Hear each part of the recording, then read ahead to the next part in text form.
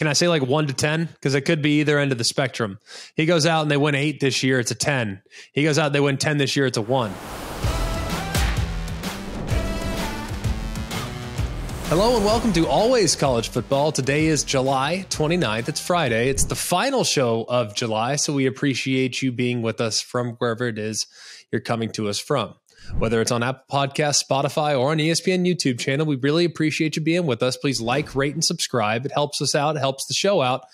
And we look forward to our interactions with you through the comments and the concerns. We're, of course, going to tailor the show to your needs and desires. So we look forward to our interactions and making us better. Thanks so much. I'm Greg McElroy, along with my co-host and my good friend, Mark Kubiak. We have a great game plan in store for you today as we're going to dive into the Pac-12. Like I said, it's the final show of talking season as Pac-12 Media Days will start and finish here today on Friday, July 29th.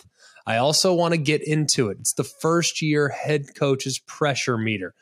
Who's under the most pressure to perform in year number one? So a lot that we need to get to. So let's kick it off with let's talk about it. The Pac-12 has been oh so close the last couple of years when it comes to getting a team into the college football playoff. It just hasn't materialized. But maybe this year, maybe this is it, 2022, when they finally reemerge with a legitimate contender. We're going to find out rather quickly because week number one is going to tell us just about all we need to know. The favorites in the Pac-12 North, they're the Oregon Ducks. They play the defending national champions in Atlanta. That'll be a doozy. That'll be a tough one. And even if they aren't successful in that one, we have seen situations in the past where teams have lost early only to generate enough goodwill by season's end to get back in the mix when it comes to the college football conversation. It doesn't get much easier when you look to the favorites in the Pac-12 South. That'd be the Utah Utes. They travel to Gainesville, Florida. There in week number one, Billy Napier making his debut as the head coach of the Florida Gators. That'll be a tough one as well. So when you look at both matchups, we could find out rather quickly when it comes to the Pac-12's candidacy for the college football playoff. Let's dive into some of the rosters and some of the things that we like coming back here this season. Let's start with Oregon. It's going to look a little different. Obviously, Dan Lanning now going to be the head coach for the Oregon Ducks. Expect him to bring a physical, tough approach and trying to build off what Mario Cristobal already established. When you actually watch them, they're actually not that far away. They had some bad performances last year, but it seemed like their kryptonite was the Utah Utes. For whatever reason, against Utah, at the end of the half in both games against the Utes, they just completely shot themselves in the foot, killing any chance of creating momentum. Utah carried that momentum through into the second half, and both games got sideways rather quickly there in the second half. However, Bo Nix now transfers up from Auburn. He has been with Kenny Dillingham. He's the offensive coordinator. He's been with him in the past with some decent results. Kenny Dillingham loves to utilize that up-tempo system. He comes from the Mike Norvell coaching tree. He didn't play, but he coached at Memphis with Mike Norvell and executed pretty efficient offense in just about every stop that he's had. Bo Nix does bring back a decent supporting cast of talent. Granted, they will have to replace Travis Dye. That will be a difficult piece to replace because of what he meant to that team, not just as far as running the football downhill, but also what he contributed in the passing game. They have some good weapons. They recruited really well. But ultimately, the reason why I feel so good about Oregon is because I have so many question marks on all the other teams in the Pac-12 North. Right now, I don't feel very good about any other team eclipsing the 7-win plateau. You look at what Oregon State did last year. Love what Jonathan Smith did, bring back some good pieces, but have to also replace a couple key pieces along the line of scrimmage, which is really where that team made their hay last year. They'll be able to run the football. You know that they're going to be well coached, but is there enough to be able to put together consistent performance week in and week out, enough to the point where they could actually win the division? I have a difficult time forecasting a leap like that.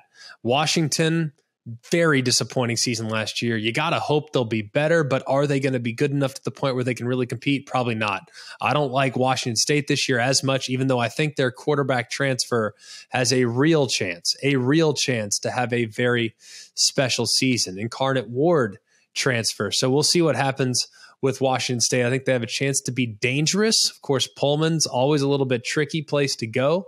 But really, I think their success, like seasons past with Washington State, it kind of hinges on quarterback play.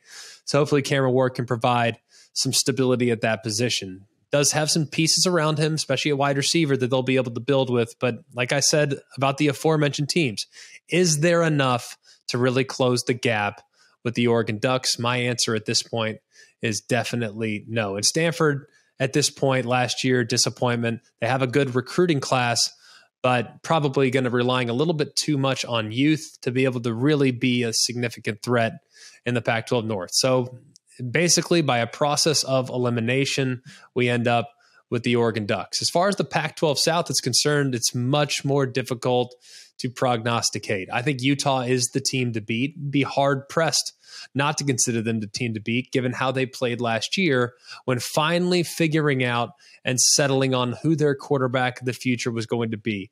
Cameron Rising to me, Cameron Rising, whatever you want to call him, that dude is electric.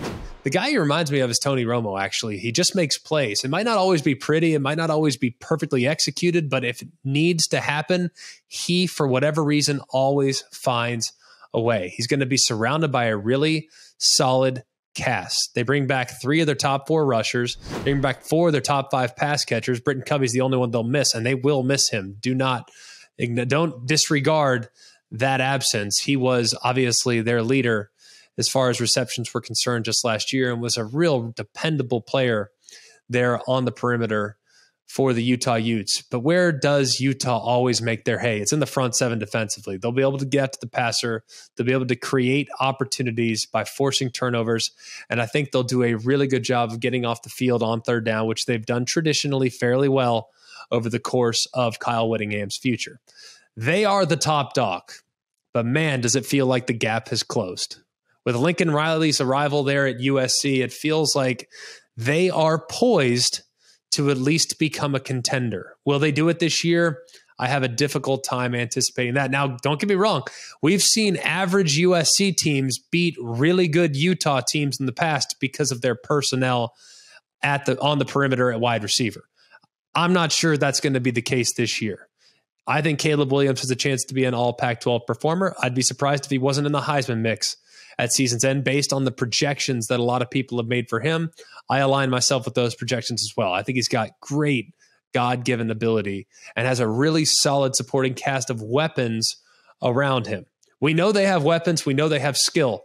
But what did the Trojans really need? They need front 7 personnel on the defensive side of the football. That group, for the most part, has been very hit or miss. They've had some stars, and Clay Helton had some stars along the line of scrimmage defensively, but they have seldom had depth. Need more depth, need more big bodies, need more athleticism on the edges for me to really consider this defense to be a true game changer. They'll get into some shootouts and they'll score some points and they'll be fun to watch. But do they have enough to be able to overtake Utah?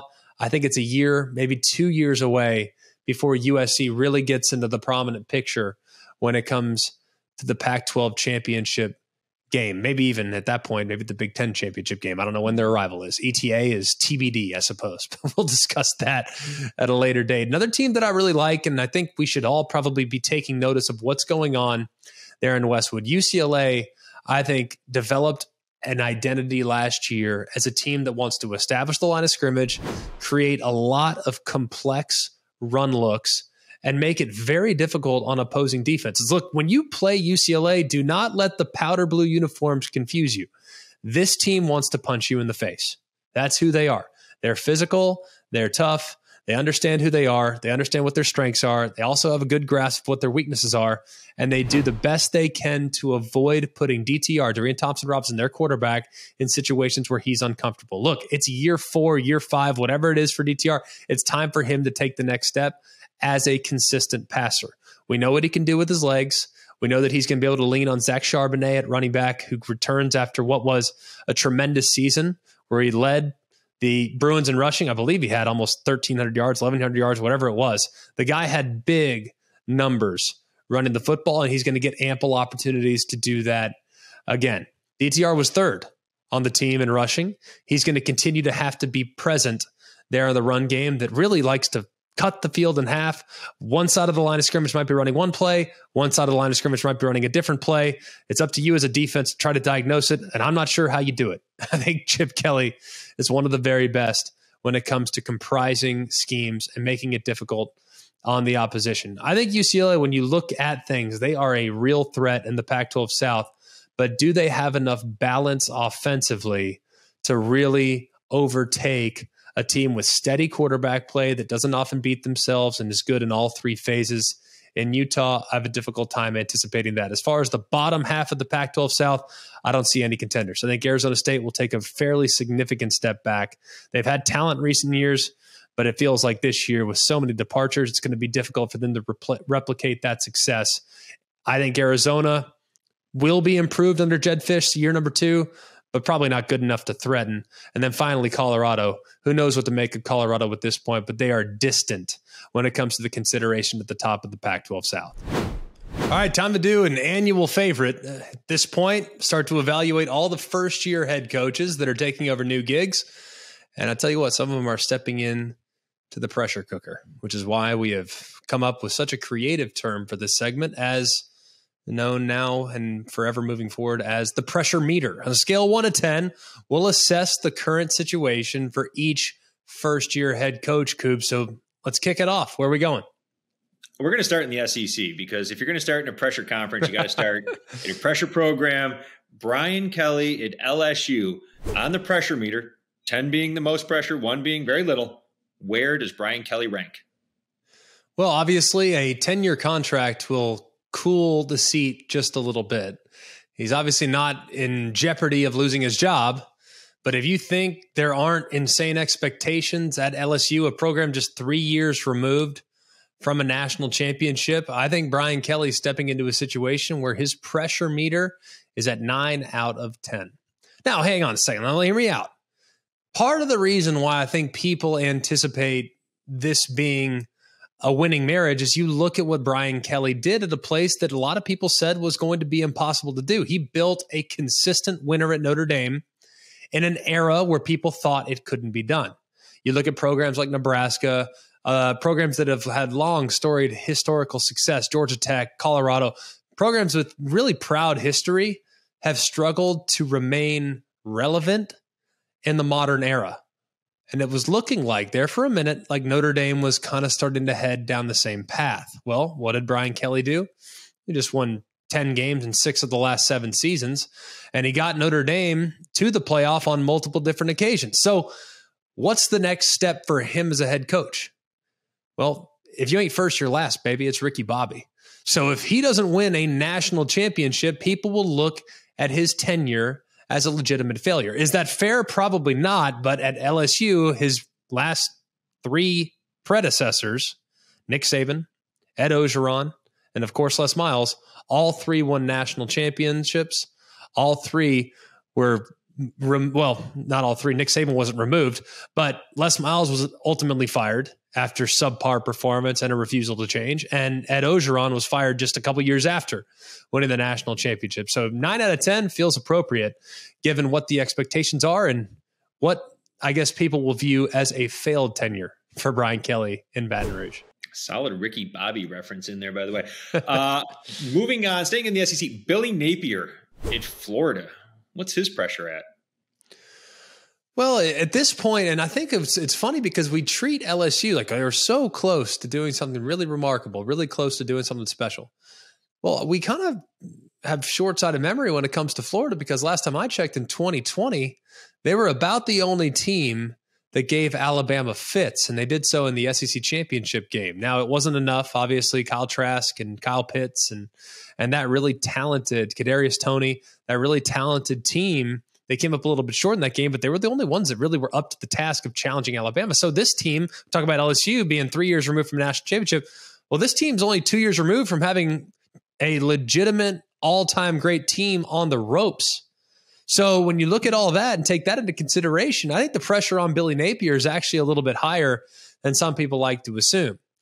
There are already some rumblings about how he recruits and the type of player he recruits. So anytime you step into the hot seat at Florida, we've seen several coaches now fall by the wayside. Will Muschamp, Jim McElwain, now Dan Mullen.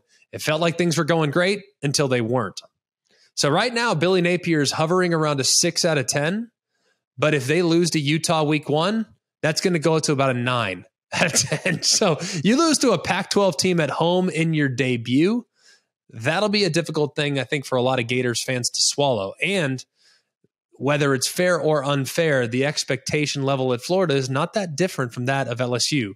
You're either in the national championship hunt or you're looking for a new job. So it's fair or unfair, that's where it's at. But it's 6 out of 10 as we sit here at the end of July, but it can change quickly after week number 1. All right, we're going to stay in the Sunshine State. And this one I'm very interested at because Mario Cristobal, he's got to get Miami back. And everybody who's been a head coach before him has brought Miami back. So what do you put Mario Cristobal's pressure at? I think he's obviously their welcome home, the native son, right? So I actually think his pressure level right now is pretty low. But the problem is Miami wasn't that far away from being pretty solid last year. There's a team that won 5 of their last 6 games, but they still felt like Manny Diaz wasn't taking the program to the heights that it needs to be at. So what do? They make a massive, massive hire in bringing Mario Cristobal down, but they've also now invested in not just the coach, but they've invested in the infrastructure. They went and got a new AD from Clemson and Dan Radakovich. They have really turned the corner down at Miami with what they feel like they're giving and what resources they're giving the program. So there will be no excuses, but he has some time. I think right now it's probably about a 3 out of 10, but if they aren't really making significant progress in the next year or two, that's when I could see that number starting to go up. But right now, all is sunshine and rainbows at Miami because they feel like they have the right guy. I think they have a good team this year and will be highly competitive in the ACC Coastal. I'd actually be surprised if they're not in the mix. I actually wouldn't be super surprised at all if they win the division. They're the favorite according to many. So I think they bring back a lot, especially with Tyler Van Dyke at quarterback, especially with some of the pieces they bring back on the defense side of the football. But there's a lot of room to grow, but also we're talking about a program with an insanely high ceiling. So Mario has time. He's going to build it the right way. And I'd be surprised if they're not contending for championships sooner than later. All right, we're going to go up to Virginia now. I'm going to combine Virginia and Virginia Tech. Brent Pry, Tony Elliott at Virginia and Virginia Tech respectively. What's their pressure? Well, I would say that Brent Pry, his pressure is quite a bit higher. Now, he's going to have some time. He is obviously very, very appreciated by the people at Virginia Tech. And he's taken over a program that got to the ACC title game in year number 1 of Justin Fuente, but then it just kind of lived in mediocrity. There were just too many inconsistent performances. A great example was the performance last year, week 1. You go out, you dominate North Carolina, and then you fall flat at times too. I mean, there were just way too many inexcusable roller coaster type of seasons under Justin Fuente's tenure. So I actually think Brent Pry, is in a really solid position where this program, yes, things have changed a little bit, but they're still a very proud program with access to great talent.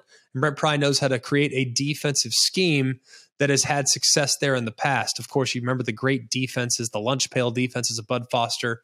So I think they have the right guy in place to be able to kind of get back to what they did that made them successful for a generation and change under Frank Beamer and his staff. So I think Brent Pry's in a great spot. I'd have him probably around a 4. Tony Elliott's probably around a 1. Now he steps into a situation where they have good pieces. He's obviously a tremendous offensive mind, has had ample opportunities to become a head coach for a long time. Everyone wants to talk about Brent Venables, and well, he was patient. Well, Tony Elliott was pretty patient as well. He hung around, waited, and a Power 5 opportunity presented itself at a program that has also had some ups and downs as well. But they bring back a quality quarterback. You know they're going to be able to put some points on the board, but the problem for Virginia over the last couple of years, they have been terrible defensively. They have to make some strides on that side of the ball. And of course, Tony Elliott, being the expert that he is on the offensive side, what will he do to make sure that Virginia is not just good offensively, but also is taking into consideration their defense as well. They're not going to run a million plays. They're not going to go crazy tempo. They're not going to hang their defense out to dry. I'd be surprised if they did. So it'll be interesting to see the balance there, but I think he's on about the coolest seat possible because the expectations are not crazy high, and he steps into a fairly good situation. All right, we're going to go all the way out west now to the Apple Cup. Washington and Washington State both bringing in 2 new coaches as well. Well, let's start with Washington State. I think they're in a great spot. Obviously, they went and they used NIL. One of the first guys to kind of fall in line with the NIL world was the transfer quarterback who we referenced earlier in the show from Incarnate Word, Cameron Ward. The guy's got unbelievable potential.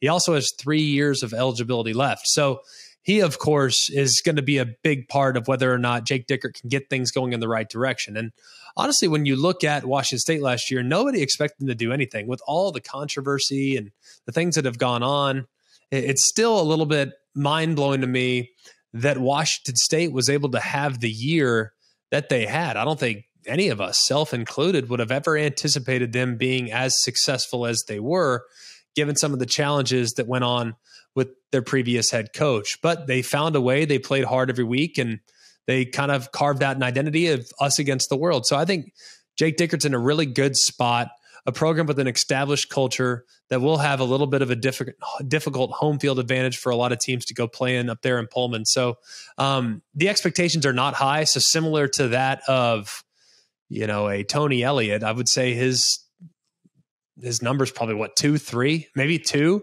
Let's say 2. I just don't feel like he's going to be feeling a whole lot of heat. As far as Kalen DeBoer, obviously steps into a Washington program that has really underachieved. The good news is they have some good pieces to rely on. Regardless of which direction they go at quarterback, whether it's Dylan Morris or Sam Heward, they have good potential at that position. Both those guys have had bright flashes, even though Heward was kind of thrown into the mix in a difficult spot just last year. They have to replace just about everybody on defense, but that might not be the worst thing given the fact that that group had a fairly significant set of ups and downs. They were awful against the run, and that's part of what really needs to be improved. Is Washington, when you look back at the teams that have made the college football playoff under Coach P and what they did there under Pete Kwiatkowski, who's now the defensive coordinator at Texas, that front seven defensively was off the charts good, and they had really good players on the perimeter.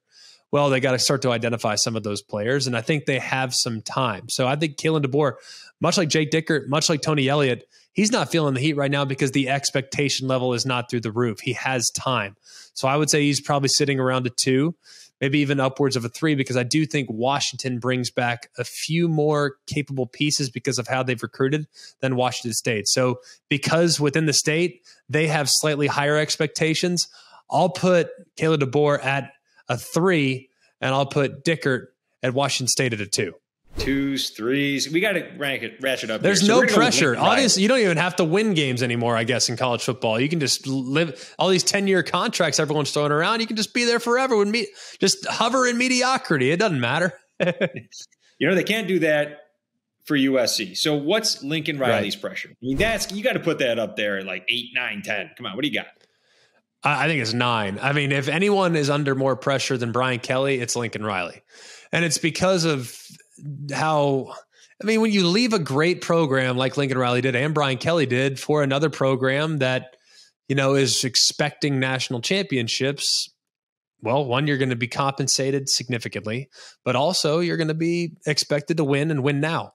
And with how Lincoln Riley attacked the portal, I think the expectations for SC, I don't want to say they're unreachable or outrageous, but my goodness, they feel significant. I mean, I've seen people saying that SC is a playoff contender, and they might very well be. And if they do, man, give Caleb Williams the Heisman. I mean, that's fine. Like he might very well, wave the magic wand. And next thing you know, this team's scoring 50 plus points a game and nobody can touch them or keep up with them in the Pac-12. But man, it feels like to me, they still have a lot of unknowns on both sides of the line of scrimmage. And ultimately this game, while it has become more about quarterback play, more about offensive firepower, more about if you have capable pieces on the outside to create big plays, the more likely you are to win games in those shootout type of environments. SC will be very uncomfortable in that spot. There's no denying that. But we're talking about a team that went 4-8 last year. And for people now to have expectations, albeit outside expectations, but expectations of being at least a contender in the Pac-12, potentially winning the Pac-12 and potentially getting to the college football playoff, that seems a little aggressive. So I'd put it at 9. I think he's right alongside with Brian Kelly as the guy that's under the most pressure here in year number 1. I like it. We're just at one more in the Pac-12. It's amazing. All these new coaches in the Pac-12. Right. Dan Lanning, Oregon. What's his pressure at? I actually think it's a little bit higher than some might suggest. Obviously, he did an amazing job at Georgia, leading one of the best defenses in, college football history in today's era to give up that few yards and to give up that few points. And you can make a case they're one of the best ever. And then you look at what they did in the draft. 5 first-rounders, 15 players drafted on the team overall, but 9 off the defensive side of the football. Shoot, they had backup linebackers getting drafted in the 3rd round. What does that tell you? So I look at Dan Lanning. He's 36 years old, stepping into his first gig. And I think he's inherited a roster that should be ready to roll right now. I'm going to say that his pressure meter is around a 7 because he inherits a job where they've already had and tasted success. They've already been to a Rose Bowl game. They've won a Rose Bowl. They've won Pac-12 titles. They've been to Pac-12 title games. Granted, I don't think the pressure is insanely high because I think there's such a wide gap between them and their roster and everybody else in the Pac-12 North. If they don't make the Pac-12 title game, though, this season would be a massive failure. So that means the pressure is amplified, and couple that with the fact that you're playing your previous employer, the defending national champions, in week 1. Say you get your doors blown off. What's that going to do for the narrative of Dan Lanning on a big spotlight there on ABC 330 at 3:30 in the afternoon, like I said, in week 1. So it's a huge spotlight. It's a huge first game. It's a huge opener. And you also had a team last year that was on the verge of a potential playoff berth had they played a little bit better and more consistently against Utah. So I look at this team and I think they're pretty good. I think they're pretty dangerous. I'm not sure they're quite to the caliber of what they were. I'm not sure they're quite to the caliber of being a playoff contender, but I do think 9 wins is well within reason, and that should be the expectation for Florida, which obviously puts a little bit more pressure on the 36-year-old head coach Dan Lanning. We're going from one defensive coordinator to another, and probably the best hire in the offseason. We're going to go to South Bend, Indiana. Marcus Freeman. Where are you putting the pressure at for Marcus Freeman and Notre Dame? I think it's a 10. And I think he has as much, if not more, pressure than anybody else. And it's not because of anything that he can do. It's about the fact that his predecessor just left. By the way, he's in great standing. Everyone loves Marcus Freeman. But you are the head coach, your first head coaching job at a place that commands as many eyeballs as anybody in America. Every single misstep will be highlighted. Every single misstep will be criticized. Every single misstep will be overanalyzed. And when you're a first-year head coach, you're going to potentially have a mistake or two, whether it's a clock management issue, whether it's playing the wrong guy, whether it's an issue when it comes to a challenge that shouldn't have been a challenge, or you didn't make the right adjustment, a la what we saw from him in his first game as a head coach in the Fiesta Bowl, where they didn't play very well in the second half of that football game and all of a sudden get beat in the second half by an offense that got hot in Oklahoma State. So I look at what Marcus Freeman is, and I think he's phenomenal. I just think the job is so hard, especially knowing that Brian Kelly, albeit there's no love lost in South Bend for Brian Kelly with how he left the program. No denying that, but that's a conversation for a different day. You cannot deny the fact that Brian Kelly was great for the Notre Dame Fighting Irish. He was great. And Marcus Freeman is inheriting an amazing situation. He's already done an incredible job on the recruiting trail. Most publications already have them as the number 1 recruiting class in the country for 2023. That's a heck of a start. But if they go out and get blasted week 1 against Ohio State, all that goodwill could start to evaporate rather quickly if the team's not good on both sides of the ball. The good news is I think they're going to be pretty good. even if they lose week one, even if they lose badly in week one, they could rebound and still find their way into the New Year's Six with how the rest of the schedule all shakes out. So I think he's under a ton of pressure. I'd have it at a 9 or a 10. Let's just say 10 to make it interesting. But ultimately, I think he's going to be crazy successful in South Bend and believe that he's the right man for the job. A quick bonus question. Who's got a tougher opening game? Dan Lanning in Oregon traveling to Atlanta to play the defending national champs, or Marcus Freeman in Notre Dame going to Columbus at night? Tougher game. They're both brutal. Do you want to throw Utah in there too, having to go to the Swamp? Even though we're not talking about first-year head coaches there. Yeah. But we got one on the other side in Billy Napier, so let's throw that one in. I think all three are awful. They're brutal road trips. They're very, very challenging. Obviously, the environment that Oregon will step into, even though it's a neutral site, will be very difficult. I think the toughest test will be for Marcus Freeman. Given some of the pieces that they lost in the back end, Kyle Hamilton being a great example of that. How are you going to cover CJ Stroud? And how are you going to cover those wide receivers?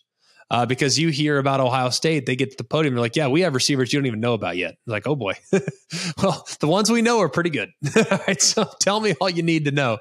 I think Dan Lanning's in a pretty good position because I don't feel like many people would give them an opportunity, so they're playing with house money. No one gave them a chance last year when they went to Columbus and beat Ohio State there in week 2. No one thought Oregon could do it. And sure enough, there they were. They go out and get it done. And then finally, I think for Utah, I think that they are in a really good position to be able to knock off a Florida team that will still probably be trying to find themselves. So any of those 3 games are all brutal, all pseudo road environments, even though one's a neutral site. But I would say in order of pressure, 1 is Marcus Freeman. That would be the toughest game. 2 would be Dan Lanning going to Atlanta. That will be the second toughest game. And then 3, I think Utah has a real chance of knocking off Florida in the Swamp. Nice. And lastly, for the coaches, what I think is the most intriguing one, Brent Venables coming into Oklahoma. What kind of pressure is he under? Well, this one, and I hate to cop out, but can I say like 1 to 10? Because it could be either end of the spectrum.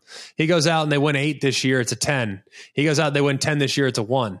Even though 10 is subpar relative to Oklahoma standards, it won't matter because Oklahoma fans, I think, will be paying close attention to what Lincoln Riley does. And every time Lincoln Riley loses, they're going to throw a parade. So I think that right now, Brent Venables can walk on water in Norman, Oklahoma. They love him. I don't want to say he's the savior, but in a lot of ways similar to that of Mario Cristobal, he's the chosen one. He's the guy that came back. He's the son that is returning to bring Oklahoma football an edge, a toughness, and intensity to usher in a new era as they transition to the SEC. So I think he right now, day 1 at Oklahoma, probably sitting, all exaggerations aside, probably sitting at around a 5. Because the expectation is still to be highly competitive in what I think is a very even field in the Big 12. I think there's 5 or 6 teams that could legitimately win the Big 12 this year. I really believe that. Oklahoma is definitely one of them. But I think some of the fans associated with Oklahoma, they actually think like they really improved at their head coaching spot. And I wouldn't go that far just yet. It's too early to tell. They might have. I'm not going to say they didn't. I'm just going to say I don't know right now. I don't know what kind of head coach Brent Venables is going to be. He could become the next Bob Stoops, or he could become the next Will Muschamp. I really don't know. Both amazing defensive coordinators. One went on to win a national championship at Oklahoma. The other has had 2 Power 5 jobs, neither of which went the way he wanted it to go after being the head coach in waiting at Texas. So I think it's anybody's guess as to where it's going to go, but I feel very confident about the fit. I know the fan base in Oklahoma loves him. I know they'll be cheering for him every step of the way. Hey, thanks for being with us today. It was fun just being us, just talking ball. Coobs and I just going back and forth, bouncing questions off each other and doing the pressure meter on coaches. Honestly, all these coaches, I feel like I'm in a really good spot. Am I crazy? Like, if I am, hit me up in the comments. Hit us up via the email at alwayscollegefootball@gmail.com. Hit us up on Twitter at alwayscfb on Twitter and Instagram. So you can hit us up there. So we really appreciate you being with us. Hit me up at Greg McElroy. If you think I'm nuts, please tell me. We'll interact. Let's have a talk. Let's have a chat. Let's do it. I think all these coaches are great. I actually really like this group of first-year head coaches. I think a lot of them are going to be at their place for a very long time and bring a lot of success to their respective program here in the years to come. For all of us here at Always College Football, continue to like, rate, and subscribe. It helps out the show. We really, really appreciate it. For Mark Kubiak, I'm Greg McElroy. Hope you have a wonderful weekend. And remember, it's always college football. Hey guys, it's Greg McElroy. Thanks for watching Always College Football. Make sure you like, rate, and subscribe to ESPN's YouTube channel and wherever you listen to your podcasts.